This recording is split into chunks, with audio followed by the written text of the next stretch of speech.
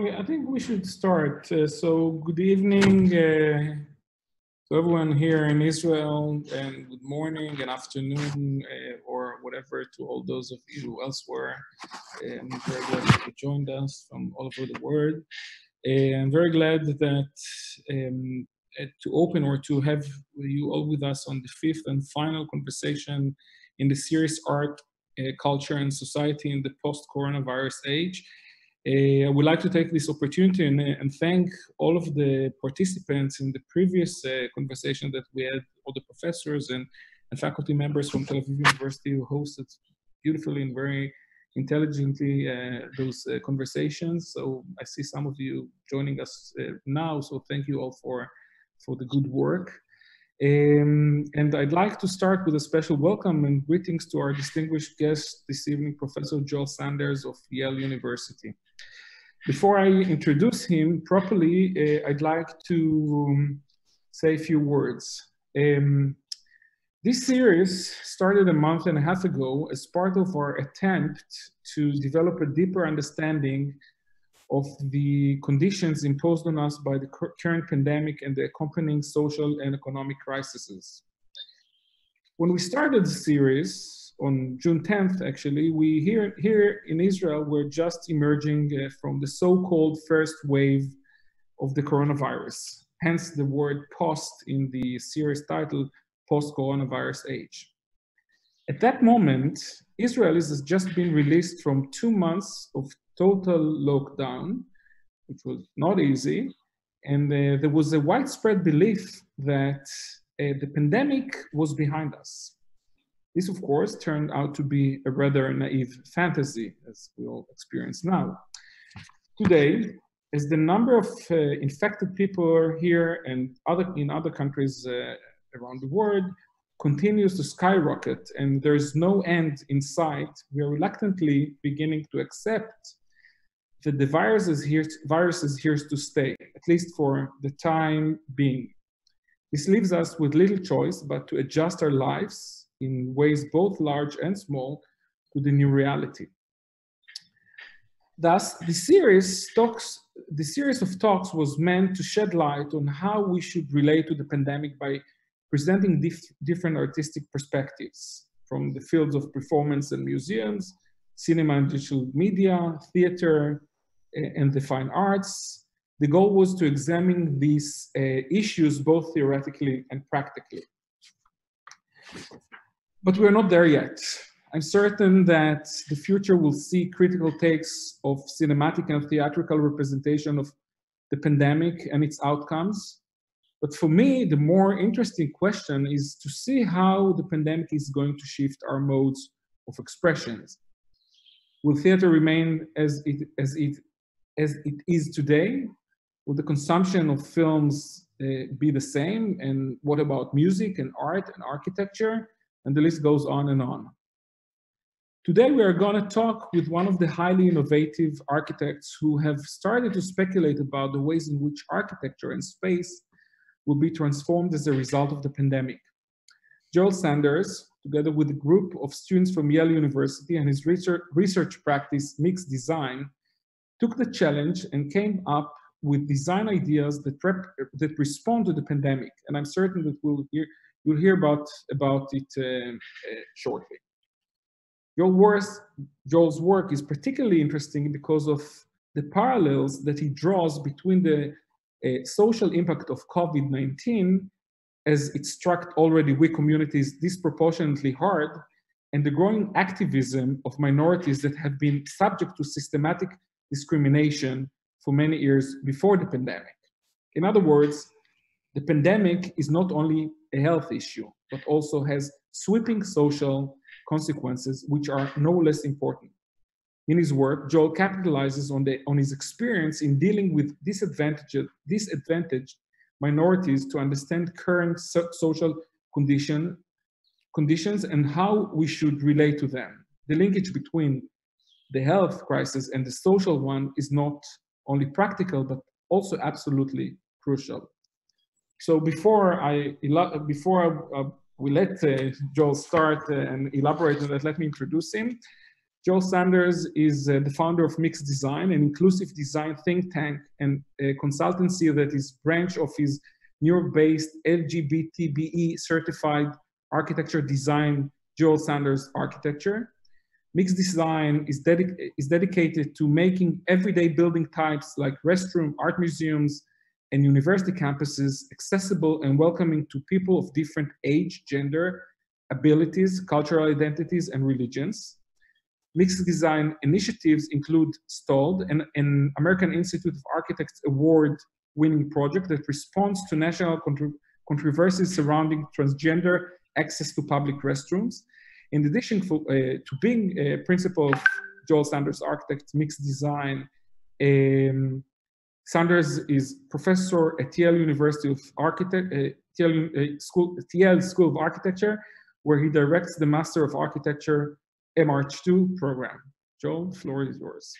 Okay, well, thank you very much. Thank you, Eran. And it's an honor to be invited to participate.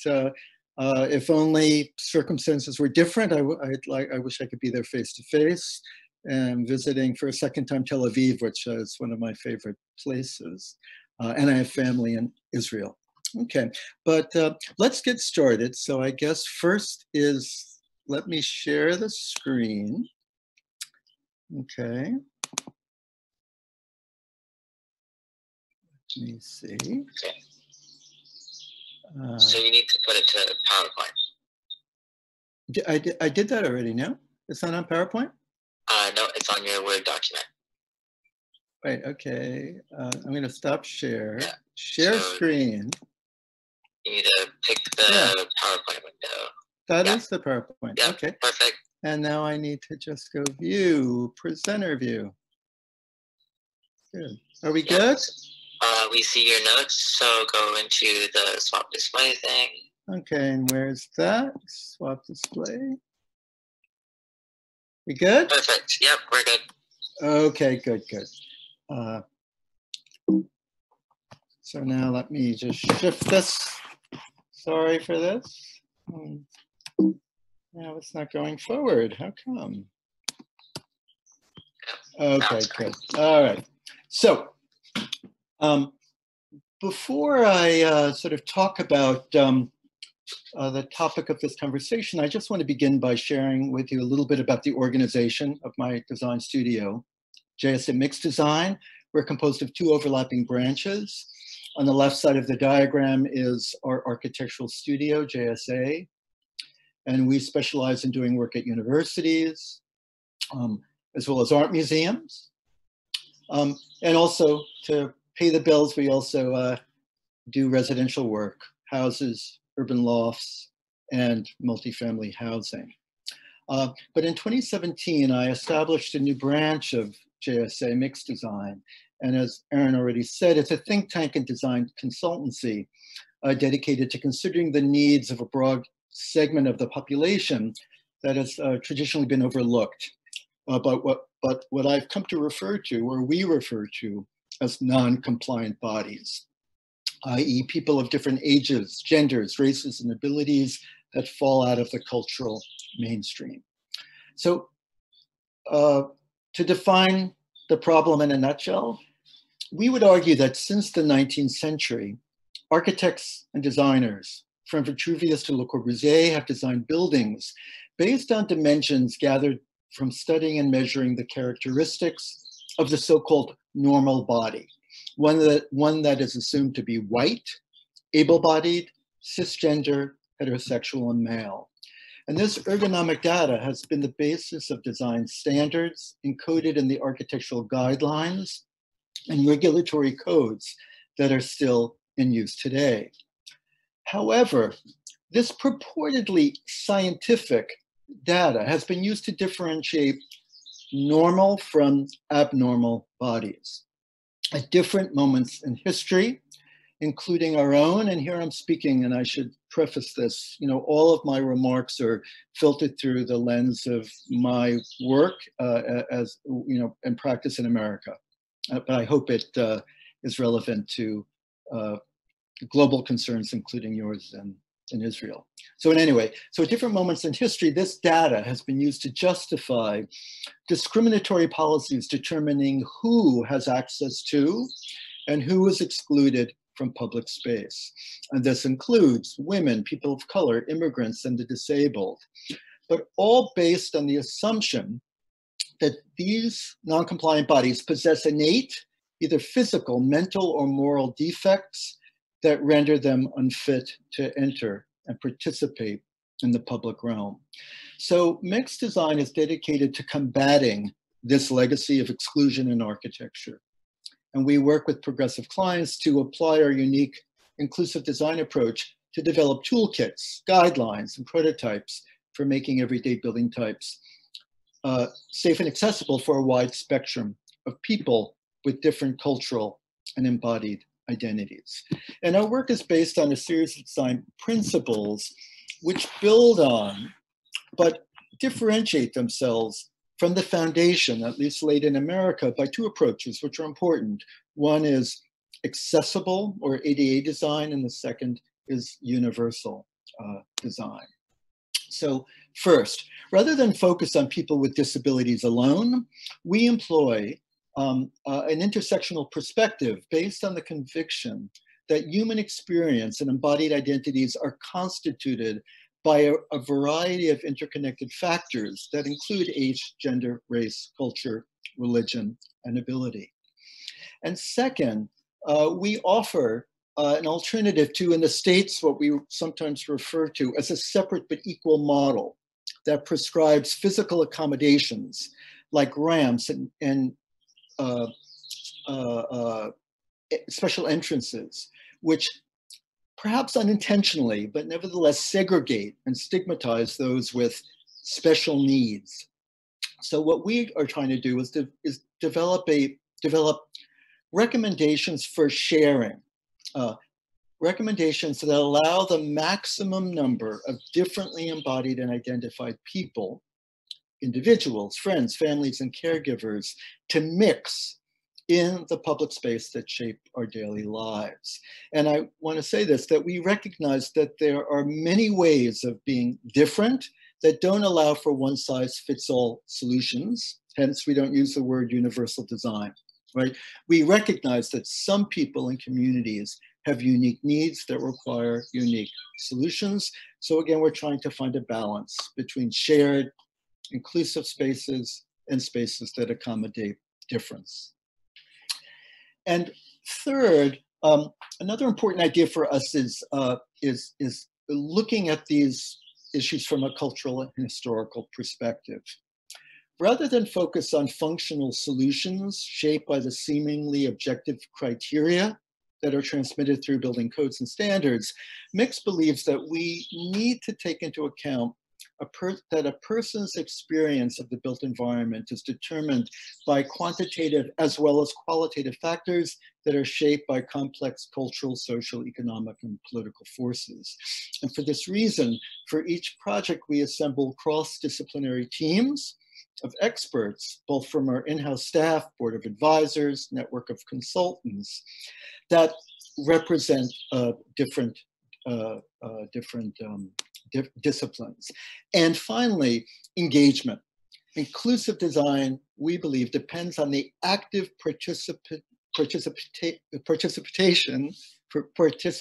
of stakeholders and users who contribute to the design process by providing their valuable insights based on their lived experience of the designed environment. And to get there, and this is something that really we're working on very much right now, developing engagement practices, surveys, interviews, workshops, focus groups, and tours that will help us and help our clients yield meaningful feedback that can then be used to generate innovative design solutions that empower users. So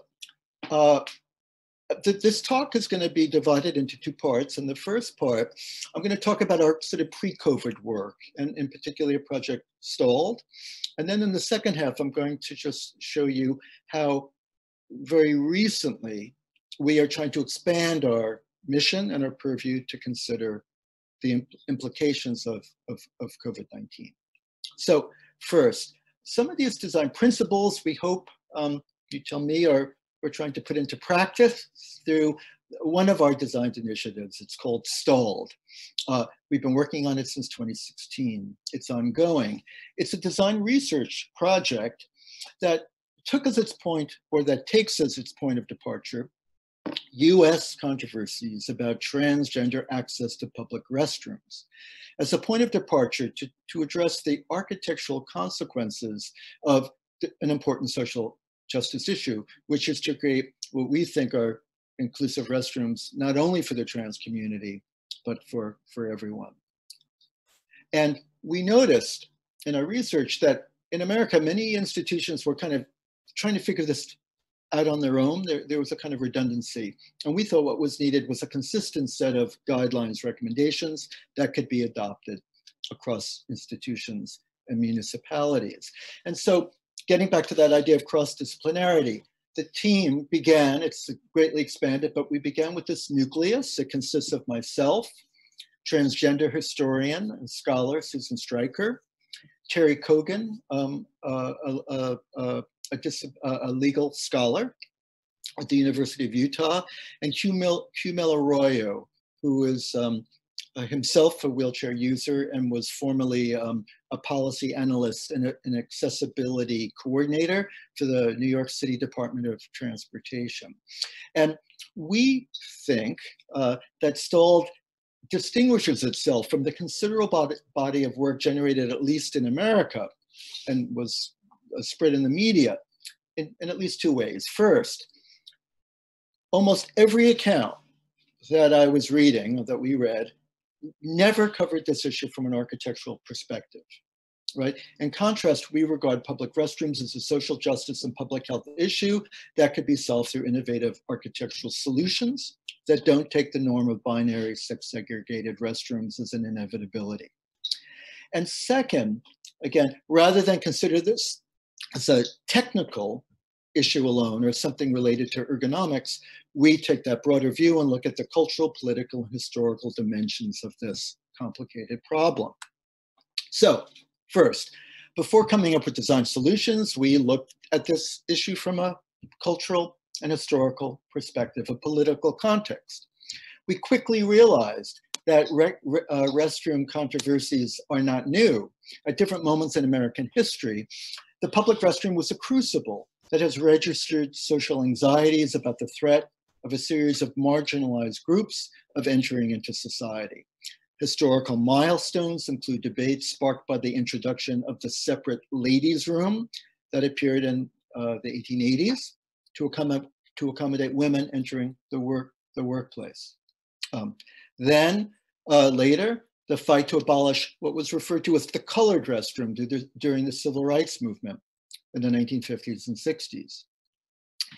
And later, the fear of contamination posed by gay men sharing public lavatories with straight men during the AIDS crisis in the 1980s. And finally, the pressures exerted by the disability rights movement in the US, a coalition formed by grassroots activists that led to the passing of the American with Disabilities Act in 1990, which is having an anniversary that's being celebrated in the States this year. In each instance, the public restroom, by virtue of it being a physical space, transformed an abstract concern into a tangible peril and became the setting for nightmarish fantasies of so-called normal people being compelled to physically interact with others whose mere presence in that space was considered an affront, an abomination, or a health risk. So since 2013, there have been a series of attempts at the federal and state levels in the US to deny trans people access to the bathroom assigned to the gender with which they ultimately identify. And it culminated with the Trump administration undoing Obama-led legislation that protected and guaranteed LGBTQ access to public buildings. However, a victory was won just recently, a few days ago, when the Supreme Court ruled that trans, as well as the LGBTQ community are protected under the Civil Rights Act of 1964. In addition to looking at restrooms through the lens of American politics, we turned our attention to another discipline, architectural history. And as an exercise that enabled us to challenge ingrained preconceptions that the physical space of the sex-segregated restroom is a historical inevitability. And so we learned, and I don't have time to elaborate, it's a whole lecture, okay? But history teaches us that from antiquity, the Middle Ages, until the late 18th century, men and women, okay, bathed and eliminated together in communal bathhouses and latrines, even in London Bridge had holes, and going to the shitting was a social activity, okay, that happened in a communal and co-ed way. We learned that it wasn't until the advent of water delivery systems in the late 19th century that the sex-segregated restroom was born, and that it combined in now one space 3 activities: washing, grooming, and eliminating, that has become the norm. Okay, so learning that the sex-segregated restroom is not a timeless inevitability based on the universal standards of privacy between the sexes. It's that argument that was the basis of Supreme Court violations of transgender rights, okay? This idea that privacy between 2 sexes, men and women, is inevitable, is the basis of all of this, these spatial consequences.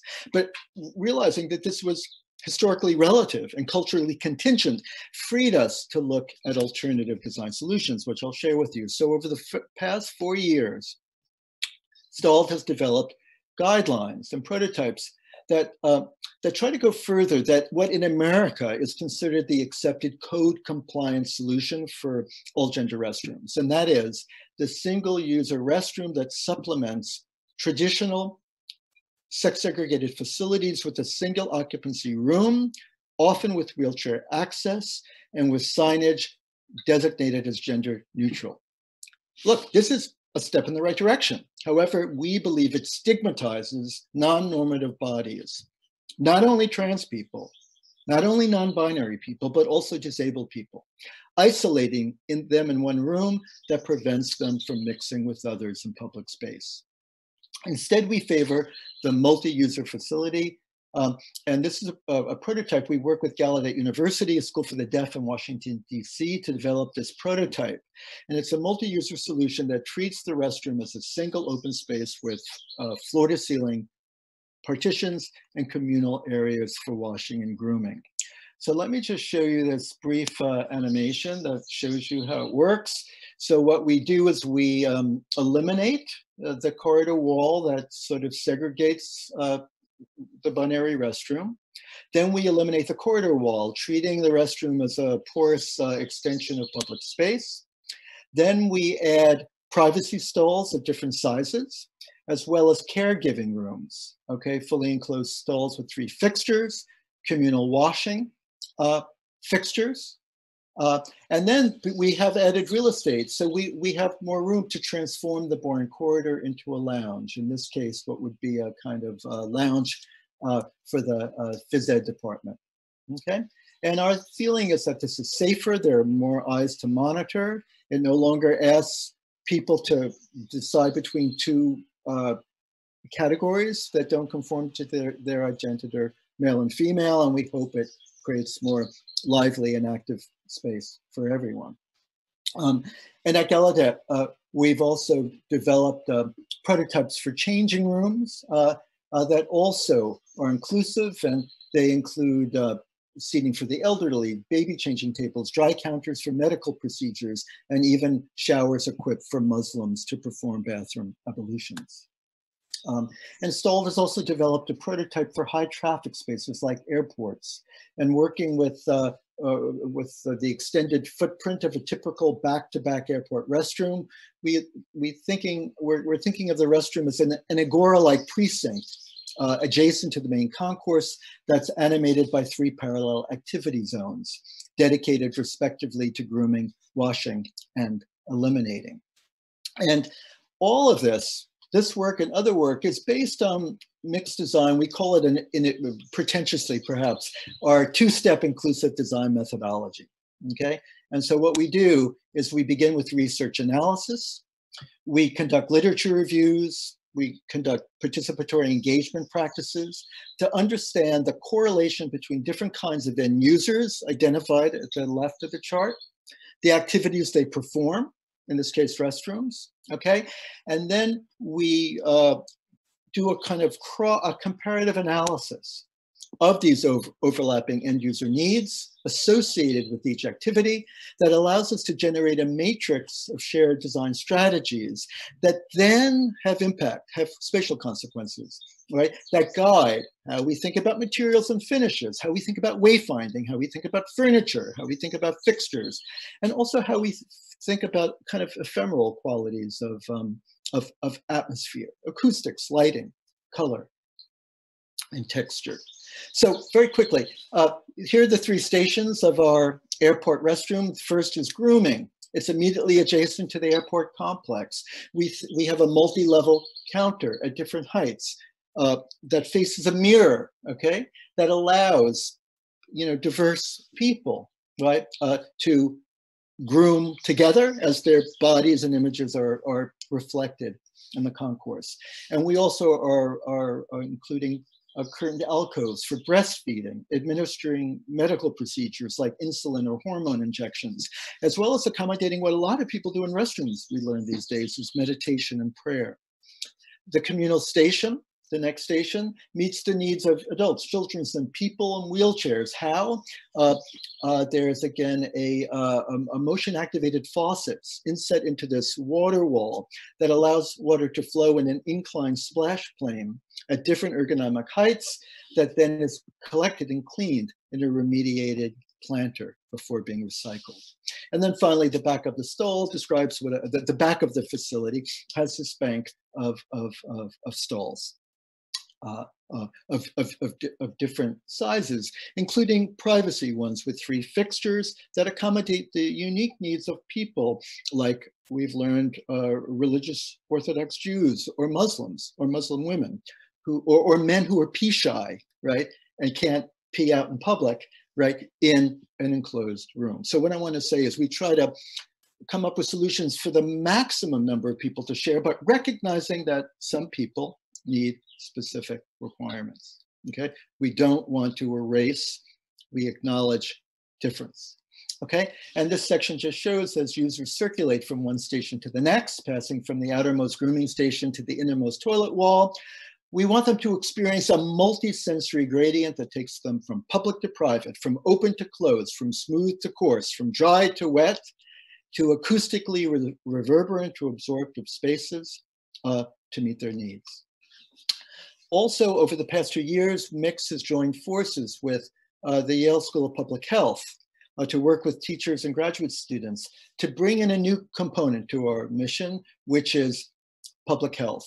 The fact that we're not only interested, in other words, that the design of environment impacts not only social equity, but also has a tangible impact on physical and mental health and well-being. And Antonia Acaba is a graduate student who's done what's called an IRB approved medical survey, okay, interviewing many people, and have come up with evidence-based data to prove again that inequitable bathroom access does impact mental health disparities between gender minority and cisgender individuals. And also we've learned that even that both genders, or that both communities, if you will, prefer all gender restrooms over their other counterpart.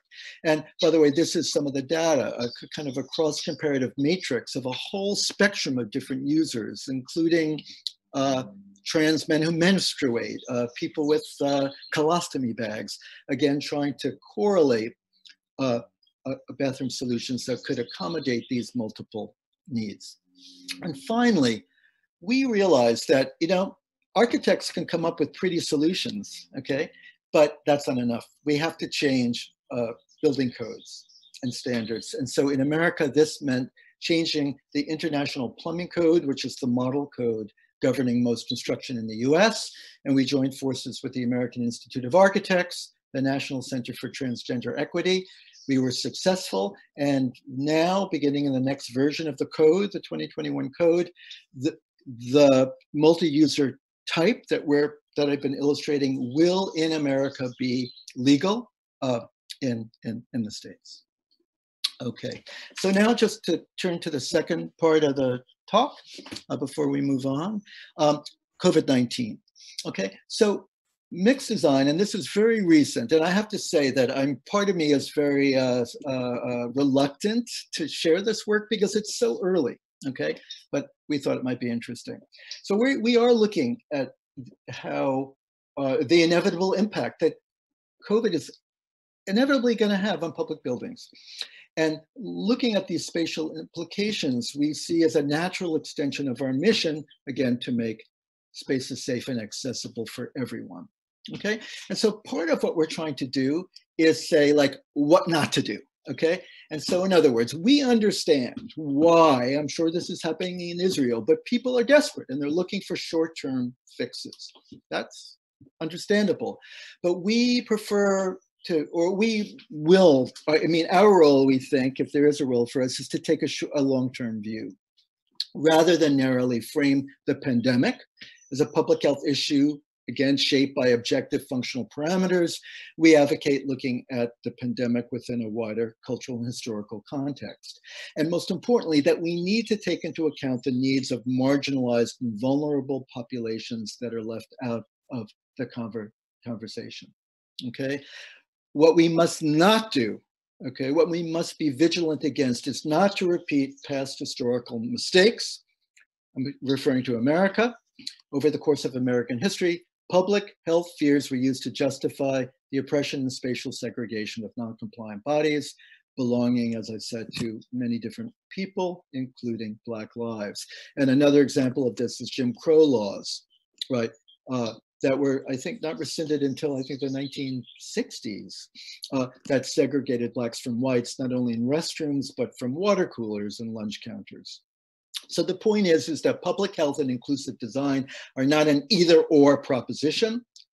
COVID-19 risks being a setback if commercial, government, and institutional clients decide to reallocate and prioritize resources, right, to compliant bodies at the expense of marginalized populations.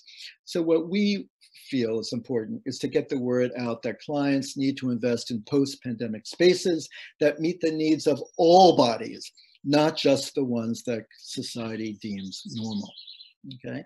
And so the challenge, what we're trying to do, and this is just so recent, okay, is collaborate in particular with our team of experts that includes representatives from Yale Public Health that I mentioned, as well as CHOP, the Children's Hospital of Philadelphia, and Thomas Jefferson University Hospital, also in Philadelphia. And we're in the process, at the beginning, of developing space planning principles that try to address one of the fundamental challenges posed by COVID. That is the need to balance individual face-to-face engagement in physical space with the imperative to restrict individuals from having physical contact with others, i.e. social distancing and touching in the built environment. So it's about touch and social distancing. Touch is relatively straightforward, and we are just really working with the research of others to put together a catalog of materials, of finishes and equipment that will allow people to have safe contact with other people and sanitary things like touch-free fixtures, hand sanitizers, toilet room fixtures, antimicrobial, easy to clean wall finishes, upholstery, and furniture. But more challenging is space planning for social distance. And this involves studying proxemics, right? The way architecture dictates, if you will, and regulates how people interact with one another by distributing people and bodies in space. And this dynamics of human occupation and socialization, we need to think about bodies not only at rest, right? Like in America, there are those places where you stand, right, 6 feet apart. That's important, but we also need to think about bodies in movement, okay? And we think that these are dynamic interrelated variables that are both quantitative and qualitative. So for example, we want to complement the work of our peers, in this case, a great architectural office in the States and good friends of mine, LTL, that are working with scientists to come up with mitigation metrics that factor formulas like density, number of occupants per area, volume of the enclosed space, viral exposure time, airflow, and even as it's impacted by time of day and season.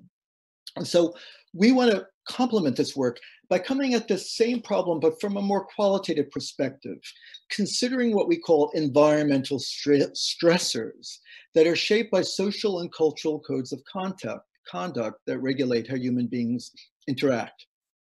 So one thing that we've learned is that for people to feel safe but connected, they need public spaces designed to minimize environmental stressors that are induced by disorientation, confusing spaces that lead to unintended contacts with people or building surfaces, or overstimulation, triggered by noise, light, and crowds.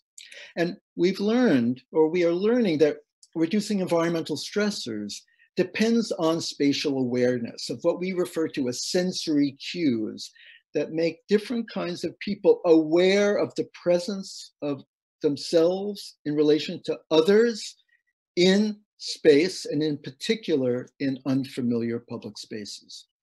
Okay, and how do we know about this or think we know about this?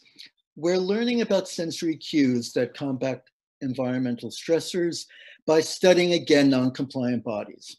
And in this case, we're looking at 3 marginalized communities: people in wheelchairs, the deaf, and people on the autism spectrum, who are populations that each in their own ways have for years developed novel behavioral and design strategies for addressing social distancing to fit their unique needs that we believe can be applied to the general public.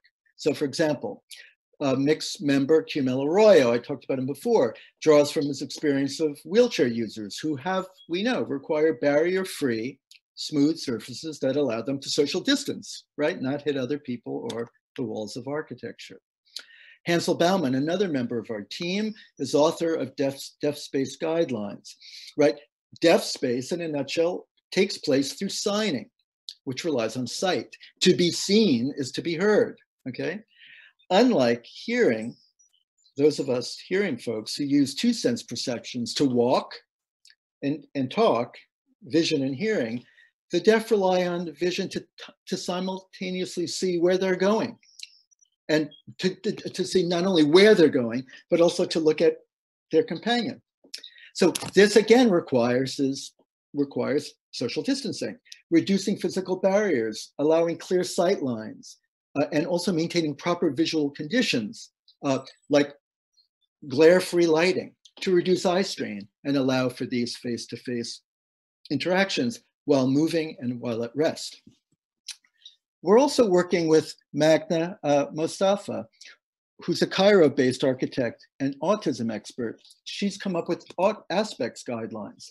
And in a nutshell, okay, she's discovered, along with others, that people on the spectrum are prone to overstimulation triggered by crowds, loud noises, and bright lights, right? Which makes them avoid public space entirely. But when they do come, they need a form of social distancing. So we are in the process of conducting this comparative analysis of the social distancing spatial strategies used by wheelchair users, artistic and deaf communities that we think can be applied to the general public. And we're in the process of applying these lessons in a case study that does a cross-comparative analysis of different kinds of public building entry sequences. For example, this is a study for a residential college commission that we're just beginning at Princeton University, okay? And it's based on what we are, again, calling multi-sensory wayfinding. Our argument is that we need to augment conventional signage and use color, material, lighting, and acoustics to kind of create 2 differentiated kinds of legible activity zones, what we're calling barrier-free circulation paths and media microclimates that, again, could balance social distancing and human connectivity. And let me just very briefly walk you through this scheme. Okay, so here, The vestibule is conceived of as a transition zone where visitors can clean at hand sanitizing stations before entering the building. And a central planter creates a kind of separate entry-exit aisle that prevents unwanted collisions. There's a transition threshold, okay, right before here that demarcates the intersection where circulation paths cross. And deaf space teaches us that you have to allow not only deaf people, but all people to slow down, okay, and acclimate as they change directions. Next is a barrier-free circulation zone. The idea is predictability, an predictable, unobstructed path that guarantees the movement of bodies in ways that prevent or reduce accidental contact with other people and surfaces. And in this case, it features a color contrasting floor with a detectable edge for cane users and a circulation path wide enough for people to safely pass each other. People like wheelchairs need to pass, as well as pairs using sign language. Okay, and then it would ultimately lead up to a reception desk with multilingual information that can speak to many different people, okay, as well as a multi-level transaction counter, okay? And right in back, what we're arguing in this case, right in back, that the restroom, okay, not hidden down a corridor, okay, it's the first thing that you see immediately behind reception, okay? And this, we're arguing, is an expanded version of the stalled restroom, a porous extension of the main entrance. It includes privacy stalls, hands-free communal sinks and toilets, activated by motion sensors, as well as lockers and spaces for prayer, caregiving rooms and breastfeeding. And again, this is something that I think we, as well as others, are working on. How can we incorporate these ugly social distance markers, these decals that we're finding, by kind of integrating color and markers as floor patterns or wall patterns that will allow people the choice of practicing social distancing in public space.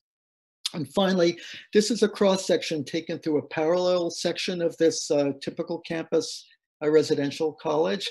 It's cut through the study lounge, also divided into multisensory layers or zones. On the left, the calm zone. It features semi-enclosed nooks for solitude and small group conversations with adjustable low-level lighting and a color palette that reduces unwanted stimulation for those on the autism spectrum. And it also has high-backed seating with color contrast that allows people using American Sign Language to see each other signing. Okay, and then the section continues and features this indoor-outdoor transition zone that features these media microclimates with sound-absorbing oval carpets and suspended cones that absorb sound and emit intimate pools of glare-free light, and that these islands, again, we think would be good for most everybody, but in particular for people who are prone to overstimulation, as well as the deaf.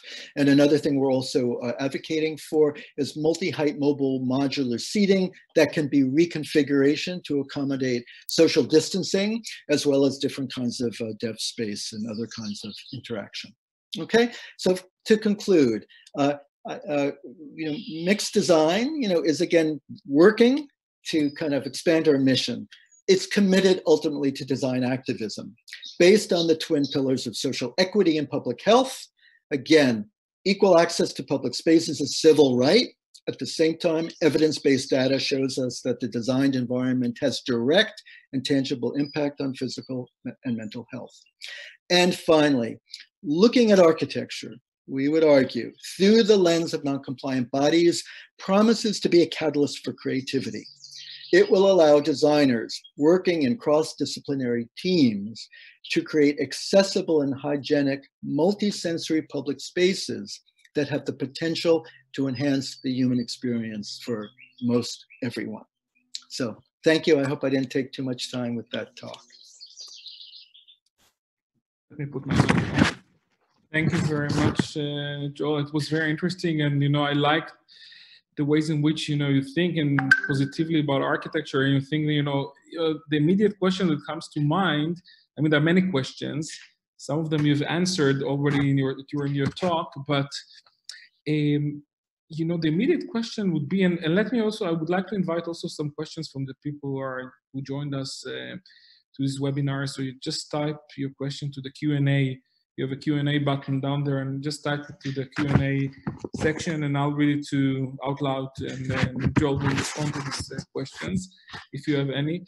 But I have, you know, let me start with a couple of questions. One, do you, and I think, you know, it's very fascinating the ways in which you believe in architecture, and, or, you know, the architecture can change, can this make this kind of change, social change, and not only respond to social conditions. Because of course, you know, when you work on with mixed design on stalled and public bathrooms and so forth, it seems, you know, that I'm asking, in other words, are we ready to go to take this step, and will societies across the world will adapt to these ideas and use them, or is it, it might be, you know, a little bit premature that, you know, the people are, to communities that are not living together, to start to mix together.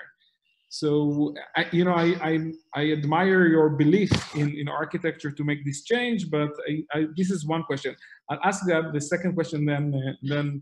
The second question would be, if you think that, you know, you're striving to get to a neutral environment, one that can accommodate everyone.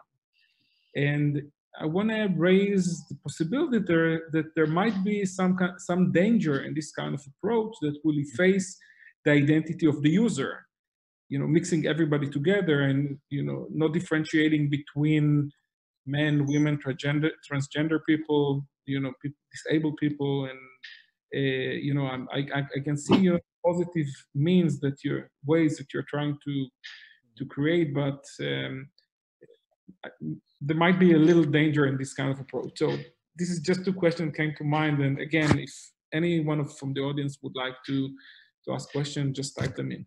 Yeah, go ahead. Okay, but maybe to respond to the second question, and I'm glad you raised it, because I think, you know, I hope it was clear in my presentation that we are not trying to kind of erase or disregard human embodied difference. In fact, our whole mission is based on the acknowledgement that there are many different forms of embodiment and identity with different needs, okay, but that they can be overlapping. So what we're trying to do is, in fact, argue that a democratic society builds respect for human difference by creating a kind of melting pot that lets different kinds of people to mix in public space, right? In other words, you know, it's like the rainbow flag, okay? That you don't just, it's not one kind of population, it's multiple populations. And we also, as I said, realize there's not one, everyone can share. So it's both allowing the maximum number of people to mix and mingle while acknowledging and giving separate accommodations for those with difference. And another thing I just wanted to argue is this idea of using the word neutral, okay? We don't neutralize difference. It's about, again, emphasizing difference, okay? And that's one of the reasons why we reject the term all gender or gender, well, gender neutral or all gender restrooms, okay?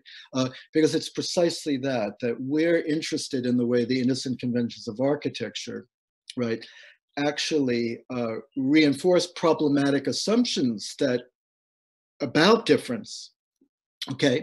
And we're trying to counteract that and make that work for a broader population. And finally, we're against even using the word gender, all gender. We never do that. We call inclusive restrooms. Why?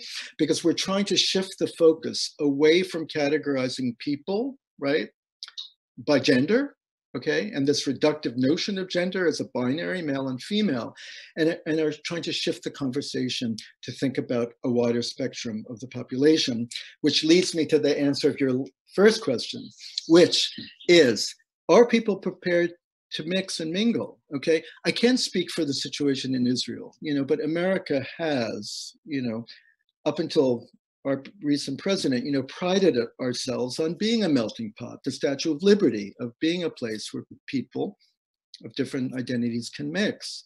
And so I think that's part of our ethos, but we haven't always lived up to that.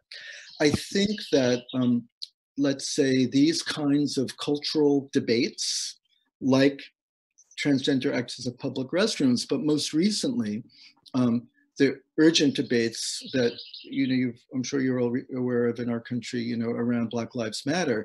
I think that has and continues to be a major cultural shift, at least in America. It's polarized, but I think we are on our way. I think for people recognizing that we have to engage these issues, and then engaging them means potentially thinking about them in relationship to design and to space. Yeah, again, I like your optimism, because it seems that in some parts of the world, I think also in the US, with all the social unrest that we've seen in the last couple of months, some processes are going backwards, into differentiation between different communities and kind of division and segregation. But I hope, and I know I'm totally with you, and I hope that architecture and would be able to foster this kind of inclusiveness that even by the practice itself. I mean, that you are doing something. That practice will foster some kind of notion that we have to be collective.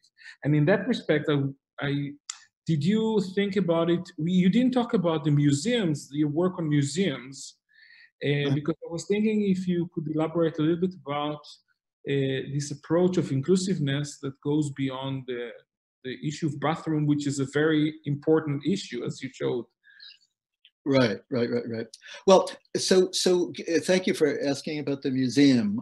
So one of our initiatives is Mixed Museum, that we're also working with Yale Public Health and with Yale students, as well as Mixed Design, as well as a consortium of museum partners that include the Queens Museum in the US, the Yale University Art Gallery, as well as other museums abroad, including the Victoria and Albert Museum. And basically, in a nutshell, what we were looking at was, again, why museums? Because I was an art history major and I've been thinking and writing about museums. We've been designing museums, but because this is another, like I showed you art designs for university campuses. I mean, another sector that we design for, but the universities and museums are two progressive institutions that are making, huge strides, not only in America, but we know all over the world, to make themselves, their institutions, more diverse and inclusive. Our research shows is, how are they doing this? Well, they're doing good things. They are trying to diversify their staff, human resources, boards. They're doing it through curatorial practices, right? At least in New York right now, almost any museum you go to for the past 4 or 5 years has had a show that represents those kinds of people of different color, disabilities, etc., who are not represented in the museum. Okay, and we're saying that's great, but again, we need to go further. Why? Because when you, at least in the States, and data shows this, that when you look around you, the vast majority of people who are going to visiting museums tend to be white people. So what we're trying to do now, and it's about building awareness, is work with museum partners to say, let's learn from your end user groups and come up with spatial strategies that would make, the spaces more inclusive and welcoming. And by the way, I showed you that university campus, right? And this is also a mission of Princeton University. We're just working with them. They're building a new residential college, okay? They recognize that if they're going to move forward into the 21st century, they have to make new kinds of spaces that are, broadly intersectional and are welcoming. And to some extent, counter the image in the States that schools like Yale University, where I teach, have, that they're elitist and that they, white Anglophile institutions. So, so in any way to get there, just to say why this entry sequence. So what we found, maybe I'm going on too long, that was really interesting, that we found that the museums that we talked to, many of them had the same issue in a different form, which was, we thought the problem was going to be in the galleries, but actually there's been a lot of work about how to make art like to labeling and so forth, more accessible. But it was this whole getting people from the street to the sidewalk, to the entry, to the reception desk, to lounges, to bathrooms, all of those interstitial spaces. That was the problem for them. And then we were talking to our colleagues at hospitals, and they said, well, that's our problem, okay? And so that's where we started changing our thinking, and that not only are we looking at the particularities of unique building types, we're looking across building types, and that's what we're trying to do now. And this just happened right before COVID, okay? And now with COVID, we're saying, okay, let's look at these sequences through the lens of non-compliant bodies and COVID.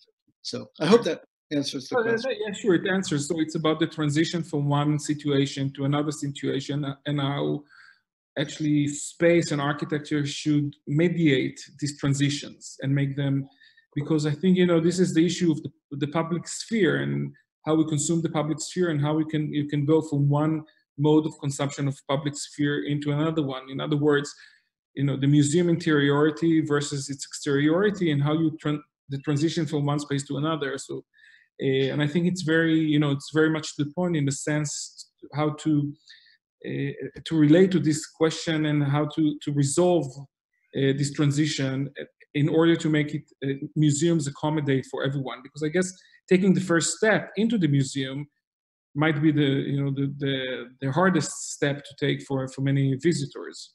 Exactly. I mean, another example of that, I don't have illustrations here, but you could visit. By the way, I would encourage people, we have a few websites. One is called Mixed Design, and where a lot of this work is illustrated, including at Yale University Art Gallery. This is across the street from where I teach at Yale. It's one of the great buildings by Louis Kahn, okay?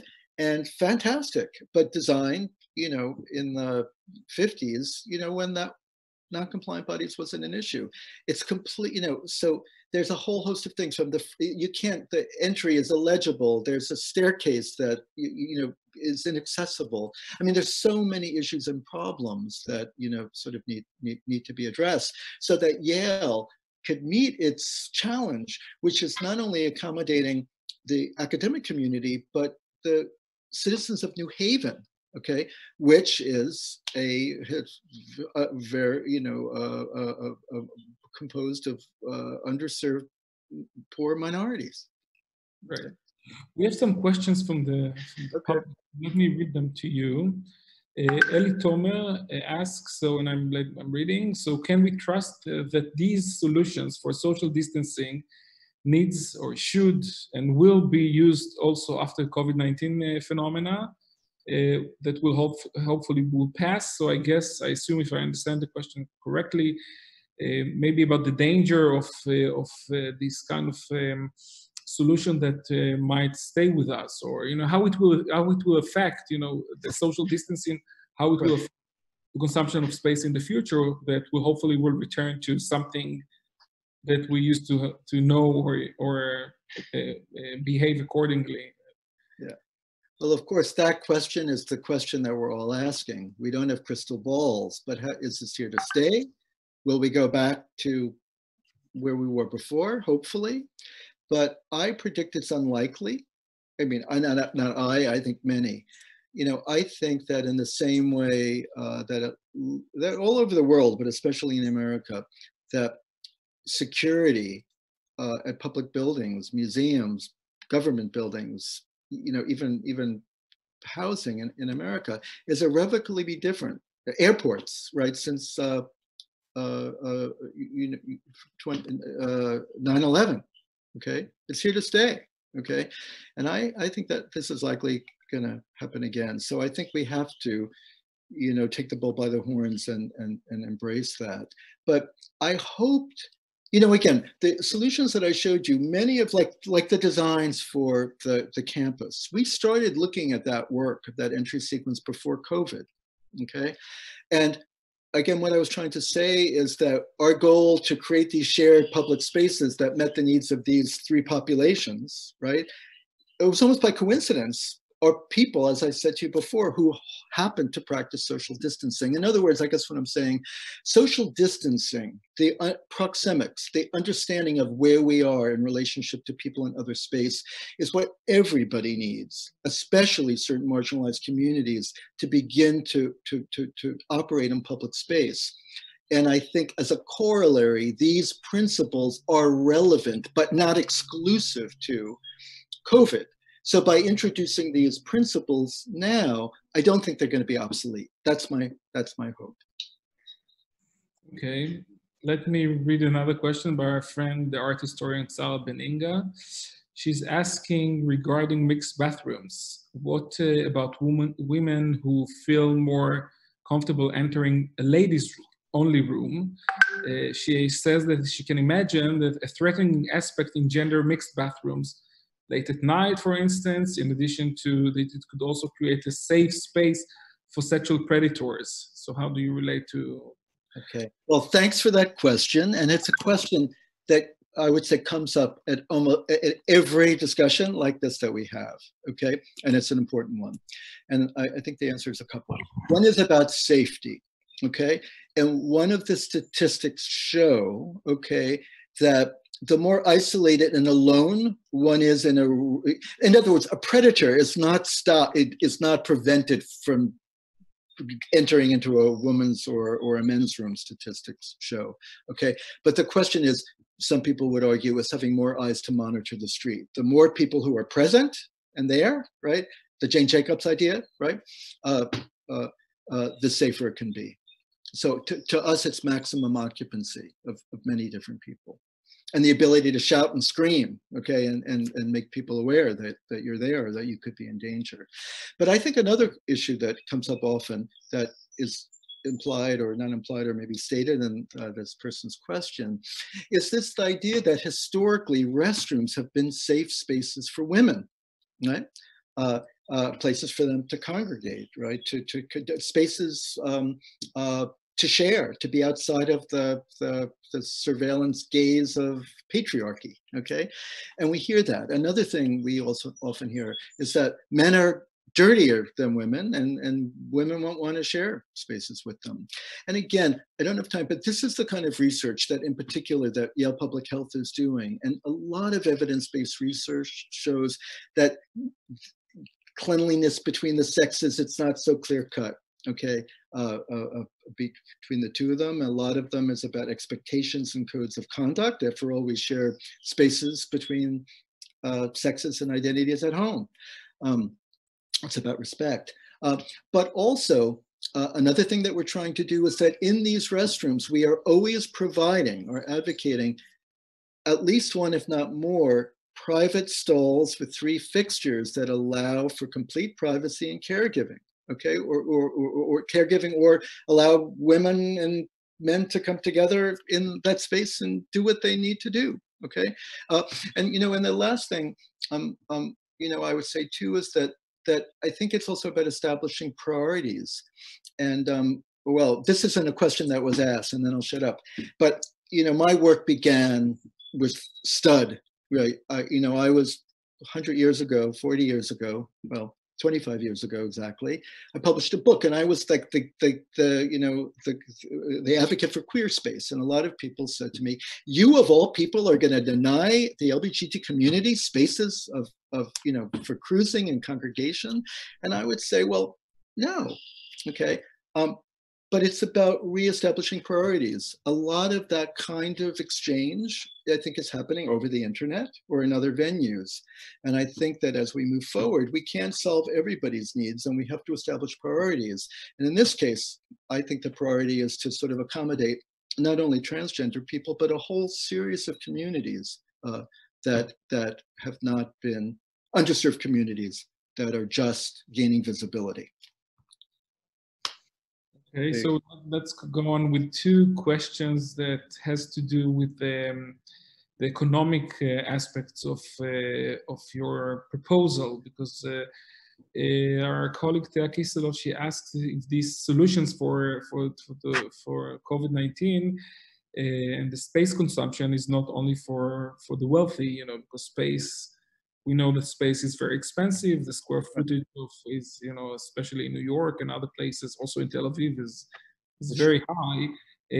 So whether these solutions, I mean, won't this kind of solution create also some kind of social discrimination, or how we could resolve this issue that the separation and social distancing won't create even greater social strata? This is one thing. And then Peter Ramon asks if, let me read it, in the post-coronavirus era, with tremendous economic backset, who will finance the suggested modification or of the new design? So I think these are two questions that has to do with the same side, both sides of the same question. Yeah. Well, first of all, you know, there's no question, you know, that these solutions are going to cost money. Okay. I would say two things in terms of, anyway, I hope I've already made clear that our agenda is to not reprioritize. Okay, I'm going to start again. In terms of reinforcing class differences and economic differences, that's a huge issue. Okay, our work, what we're talking about, is for public spaces, the public spaces of institutions, government buildings, schools, and university campuses. So that's exactly the mission. These are spaces that would be occupied by everyone, right? And two, what we're trying to say, and what we're already seeing to some extent, is that people are reallocating resources and saying, we can't, you know, Joel, we don't have any more time, you know, for you to help us with your, you know, all gender restrooms, because we have to really focus on what counts or what's immediate, which is COVID-19 fixes. Okay, and we're trying to show that the two situations are married. Now, I'm not an economist, and I'm not in a position to talk about who's going to finance this. Okay, and of course, I think it depends on the sector. Is it a commercial client, a private sector, Princeton University, a campus, or is it the federal government? So I think, you know, depending on who the clients are, who commission these public spaces, I think that they have to take on the responsibility of paying for them. And I don't know what it's like in Israel, but this ain't a choice, right? I mean, you know, offices can't open, right? Museums can't open, public buildings can't open. They have to already be demonstrating that they are introducing these accommodations that cost money. In fact, I'm trying to open my own office, and we're studying my own office, and it's going to cost me a pretty penny, you know, if I want to get my staff back in there. Okay, which is a whole other question. Okay. Anyway, it's not a choice. Okay, we're going to have to spend money to deal with this, at least in the short term. I don't know if that answers the question. Anyway, it answers, but I think, you know, the issue that we still have to keep in mind that even with you know, spending or investing money on spatial solutions for COVID-19, that it's distributed evenly within among different you know, sectors of societies. Yes, absolutely. Or maybe another way of saying that, it's not just a question of this school or this museum. It's a question in which demographic district and neighborhood, and who are the populations that building is serving. And that I think that's very, very important, that we have to make sure it's equitable. Right. We have a few more questions, and then I think we'll let you off. You know, you have a day ahead of you, and for us, it's a night. Our friend Dror Harari asks if you think that there will be a new building regulations or codes as a result of COVID-19.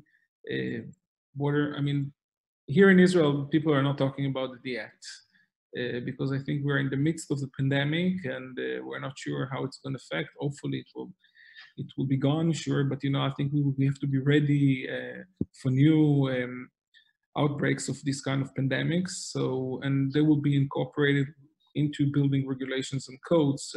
So, what is the discussion about it in North America, in the US? Yeah, so far as my first answer is that so far I haven't heard people, again, like Israel, I think it's premature for people to think long-term about changing building codes, but already, you know, New York City, I get emails almost on a weekly basis that are updating regulations from the building department. Like, what does it mean to, there are now very specific regulations about opening up business, or in this case, my practice, we have buildings that were in the projects in the midst of construction that were halted. And then, so there are the New York City, the building department, for example, has very strict regulations and inspectors that are making sure that we comply with it. So it's beginning to happen, but it will take time. But, I think, here is where I'm going to be extremely critical of the present administration. Okay. We live in a huge country, right, with so many different states and municipalities, all who have their own regulations. It's very, very inefficient. Okay. And now it's being, this problem, I think, is being made exacerbated by, our president, who is absolutely against having any kind of regulations, right, in response to this. So we're in a very, very dire place right now. Yeah, of course. I hope it will change. You see across the words, the regimes became tighter. It's just to extend that even they deprive human rights,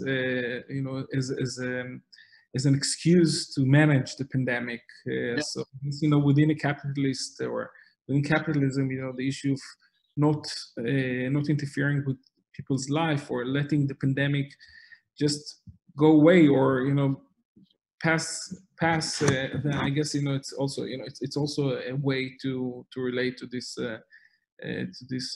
phenomena. But I think it's in the countries you see in Scandinavia and other countries where they tried not just to let the COVID-19 people get infected and have and get immune by themselves. It didn't work eventually, and you see it also the same in the U.S. There has to be some kind of monitoring of the pandemic. But I think what you're saying, Eran, is really important, because I think it's finding a balance between establishing rules and regulations that people abide by, but not at the not at the risk of denying them certain basic human rights. And we don't probably have time to talk about this, but this is also, I think, relating to the way in which digital technologies, coupled with old school surveillance devices installed in buildings, right, are monitoring human behavior, but it's as a way of really controlling, right, data gathering and controlling subjects, right? And that is the instrument of oppressive regimes. By the way, which I read this morning, our president said that he wants the federal agency regulating health to directly have access to this data directly to do this kind of monitoring, right? So in other words, I think we're all talking about the same thing. How do you balance changing human behavior in public space in a way that doesn't infringe on human rights and individual autonomy? And the question here is, so could you elaborate a little bit about that in relation to how architecture could assist? Because architecture, space, and in the environments where we live in, it became extremely surveilled in the last 20 years. In Tel Aviv or Jerusalem or elsewhere, you cannot move without being inspected and being photographed. So on one hand, I think it has some benefits, gives some kind of sense of safety. But then on the other hand, you're always being monitored. So, and with the COVID, how do you think this kind of how space and environment could be modified or work with this within this context? Yeah, that's a very, very good question, and I don't have a good answer for that. What comes to mind is, first, that ultimately I think that this is more of a question that has to be shouldered by, let's say, government regulations. And already, there's so many controversies about trying to kind of control and regulate these huge, companies like Google and Facebook, right? Or retail environments that monitor, like Amazon in the United States. that in the name of, I think you know what I'm getting at. So I think that's huge. However, I have been thinking a little bit about museums, and one of the things that interests me is the eyes that watch you while you look at art. And those are the human eyes of the guards, or the guards that inspect your bags when you enter. And those people, by the way, are more often people of color or underserved minorities. And then, of course, the surveillance devices, the electronic devices that you don't see, that are concealed. And so I don't think this is a very good answer, but I think that architects and designers have embraced the kind of guilty conscience that we have about this kind of monitoring, which is to cleverly find ways, particularly in museums, in the name of creating non-distracting environments, to hide that, right? Or where does that guard stand awkwardly in a room, okay? And I think that we need to find ways, I guess making people aware that this surveillance across different registers, both physical and actual, are taking place, and letting people be aware of it. And also, in a certain way, it would be a kind of a consensus that by entering into that public space, you were aware that this was happening, and that you were in a certain way consenting to doing so. I don't know if that's a very good answer. Well, yeah, I guess, this is where we're at, and, we just have to be conscious that, that surveillance is working for us, and it's not being abused by different agencies. Let me read another question, an interesting question from our friend Orit Pinchas. She asks about the impact of the pandemic on residential environment and housing, in terms of isolation, in terms of maybe, it might foster also gated communities. You see more and more people are, because you work on inclusiveness, COVID-19 might, one might say that it created more kind of segregation. People are trying to be segregated in their homes, whether they're locked down or not. I mean, so how would the pandemic affect residential environments? I mean, that's a huge question, and it's not something that we've been focusing on, but others have. I mean, I think a lot of people are trying to come up with, what will the future, as if, as people predict, we might be working, living and working at home, what kinds of transformations will need to take place, even at the scale of the unit. But what you're saying, I don't have an answer for, is exacerbated in where I live in Manhattan, which is a tale of two cities, where, for example, I live in a residential co-op, okay, and in the West Village, in a wealthy community, and I don't know what the percentage was, but it was basically just not that many of us being taken care of by a wonderful staff, right, of what we deemed essential workers, who were, for the most part, again, people of lower income brackets and also of minorities. And I don't know if this is happening in Tel Aviv, but people who have means have fled to their country houses or are renting places outside of New York. So it's a huge, huge, huge problem. Well, Israel is too small. I mean, you cannot fled to because the country is tiny. So people mostly stayed in their homes. Okay. Yeah. Well, let me ask maybe one last question, because it's almost 8:30 here. And have you taken into account? This is our friend Daniel Meir asks if you take into account. If you've taken into account users who suffer from all kind of phobias like claustrophobia and underground toilet facilities without windows and all these kind of aspects when working on stalled. Yeah, well, definitely, and I'm glad that people ask the question. That we've been sort of focusing more on health issues or gender issues, in this discussion. At restrooms, but bathrooms, almost without exception, depending on who you are, elicit all kinds of deep-seated, sort of almost visceral responses that people have about, claustrophobia, or about, coming into contact with bodily fluids, right? Many of them, quote unquote, not evidence-based, but sort of psychological. And so this is something that, again, Antonia Caba, is part of her research that we are hopefully are going to be publishing soon in a book. We'll sort of describe in more detail some of the needs of these populations and maybe how we could address them. But claustrophobia is really, really important. And one anecdote is so that I asked my own students at Yale in a seminar I teach to think about this. And I always say to them, each of us is a non-compliant body. So we were again analyzing spaces at the Yale University Art Gallery. And we said, go, and from your perspective, identify a problem, solve it. And this was a student from China who said that they were both pee shy and suffered from claustrophobia, and they just felt they couldn't even use the museum for that reason, unless there were spatial measures. So there's so many factors to consider. The question is, we can't think of them all. Okay. In other words, we'd like to think of them all, but the question is finding a client with the time, incentive, and money that will really let you really address as many of them as you possibly can. Right.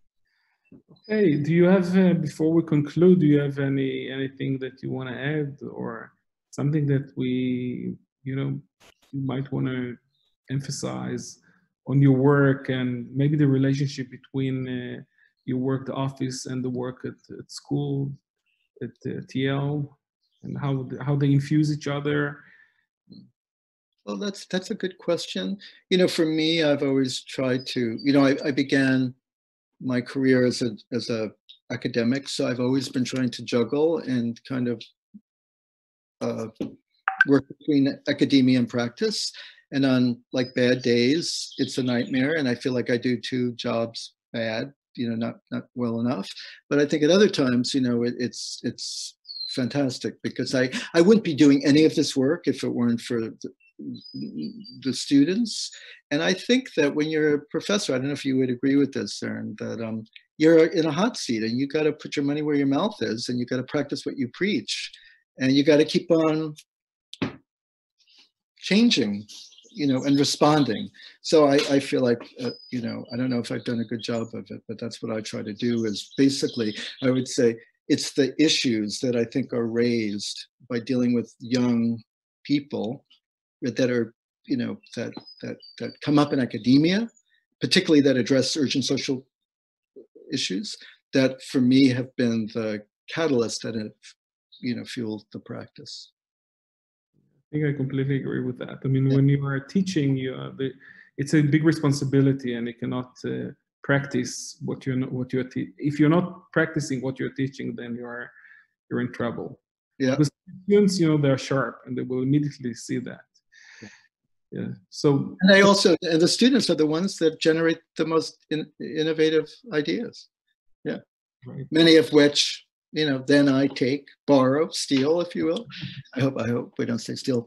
For example, I'll give you one thing. I hope people visit our website, and on it, there's stuff about Yale University Art Gallery, and they're all, we recently just posted, the student projects from my seminar, and they're all credited. So I really hope that, that all the people that work with us, including students who are making valuable contributions, are properly credited as contributors and collaborators to a bigger network operation. Sure. Great. Well, here at Tel Aviv University, and we have many professors joined us, and also the head of the School of Architecture will be very glad, who is also, he got his master's degrees for Goy Kozlovsky from Yale University. Oh, good. He moved to Princeton, but we'll be very glad to collaborate with you on this project or other projects. So thanks for joining us. One thing I would say, though, is that, one of the things we are very interested in is a kind of cross-cultural understanding of how these same ideas are iterated differently. And for example, I'm working on a team, it's been postponed for the Venice Biennale, and it's called Your Bathroom is a Battleground. And we're looking at, at how bathrooms have been are being waged around the world, and on all, in all the different continents. And I would very much like, again, to know, like, what of these issues that I've talked about are relevant or prioritized in Israel? Where are there overlaps? Where are there affinities? And are there ways that we all might, form alliances? And one example of that is Mustafa, Magda Mustafa, who we Zoom twice a week with from Cairo, not that far from you. Great. So we have to schedule our next meeting then. But definitely, I mean, unfortunately, I cannot say we're not that advanced as you are in terms of understanding this issue, but we definitely will be glad to, to provide our perspective and what's going on here in Tel Aviv and Israel at large in relation to the issue that you bring up. Okay, and you have to promise me you'll invite me when this is all over so I can come back to Tel Aviv. And also, I think the food is just beyond. That was what I didn't expect, was how fantastic the food is. I'm with you on that, and you have an open invitation whenever you can get here. I'm sure the School of Architecture will be glad to have you, and also the Faculty of the Arts. So thanks again for joining us. Thank you. Thanks, and thanks everybody for keeping up with us for the entire series, and we'll see you in the next series. Thank you very much. Bye-bye. Okay, bye-bye.